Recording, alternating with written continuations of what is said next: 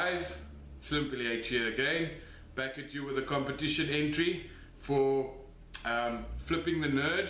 The competition is called If, because he gives us a scenario out of a book and we basically have to answer if. So for week 1 it was one item of clothing and who.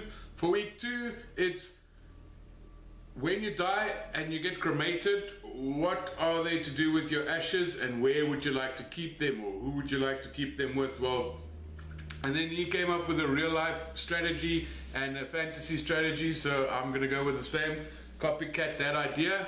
And my real life strategy is obviously I want to be wherever my wife is, so at home with my wife.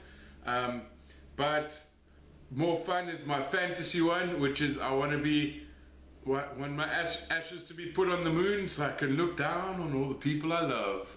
Very mushy, but very true.